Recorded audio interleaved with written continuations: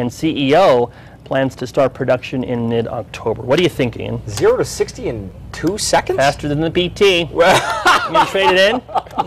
Where do you need to go that fast? I don't know. It is faster than my car, just a little bit. Okay. Mine is like the Flintstone car there. Let's get right into it. Whether my parents have a PT car. Okay, Tim, enough. Sandia Peak. All right, the secret's out. Okay, very nice day, as you can see here. Oh, I'm a little red.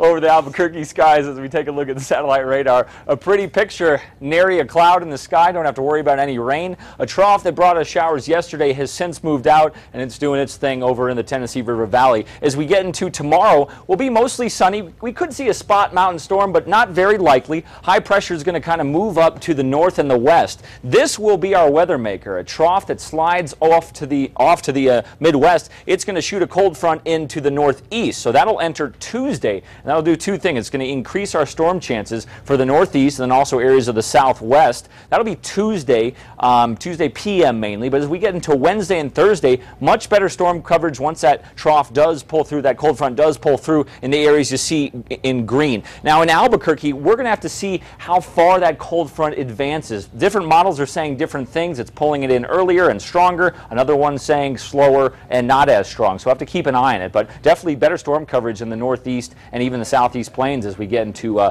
Wednesday and Thursday, and also definitely cooler temperatures. That'll be a guaranteed feature, and then we will be dry for the end of the week as high pressure does build back into the region. Let's take a look at your hour-by-hour superstorm track. 8 a.m. you're fine as you're getting ready. It will be chilly in the northern mountains, so a light jacket. You can see 3 p.m. just little dots here and there over the Sacramentos and over in the Gila and north of the Gila and in the San Juans and Sangres, but really not wide coverage as we get into Monday. 5 p.m. still not a big day for us, and even as we get into Tuesday morning, we're fine, but watch what happens Tuesday afternoon. This is 2 p.m. We can see a little bit better coverage in the central mountain chain and then also the southwest, and even better coverage as we get into the evening hours. You can see better action here near Las Vegas, Mora, Raton, and even pulling these storms down into Roswell for Tuesday 10 p.m. So we can expect even better coverage for Wednesday and Thursday. So that's something we'll keep an eye on. 80 degrees right now in the metro. Winds are north-northwest at 10 miles per hour. Temperatures around the state, not bad at all. 67 in Alamosa, 85 in Roswell, 81 in Silver City.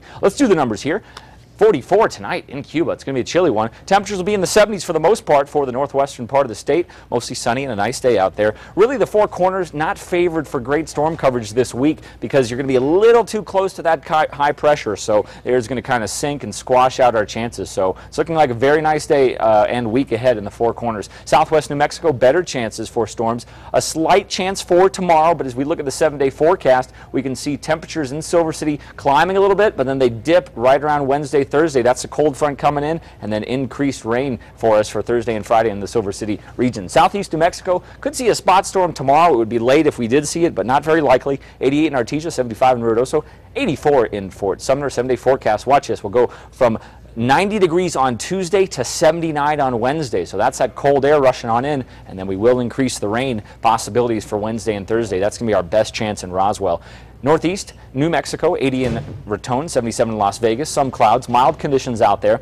It's going to be a similar situation for Las Vegas as we get into the middle of the week. Temperatures nosedive, going from 75 to 62 and hanging out in the 60s, and then much better coverage for rain. This will be one of our focuses for the middle of the week. In the northern mountains, not bad at all. A spot storm chance possible, partly cloudy. 68 in Angel Fire, 70 in Chama, 77 in Santa Fe. 7-day forecast in Santa Fe shows a slight change in temperatures from 71 to 66 from Wednesday to Thursday, and then a better chance for rain from that Wednesday to Friday period. But Monday and Tuesday look absolutely great. In the East Mountains, partly cloudy, slim storm chances, but could see one try to get going tomorrow, although not very likely. 81 in Moriarty. And then right here in the Duke City, how about a very nice day? We'll have sunny conditions and some clouds move in. Temperatures will be in the 80s for the most part, and then the 7-day forecast, we will see our temperatures affected by that cold front a little bit, going from the 80s to the 70s, but really we're going to have to see closer to Wednesday and Thursday how much of that cold front, how far west it pushes, and if it gives us enough moisture to really get storms going. Nice Monday, at least. Yeah, very nice Monday. Thank you, Ian. Here's a look at tonight's primetime lineup here on KRQE.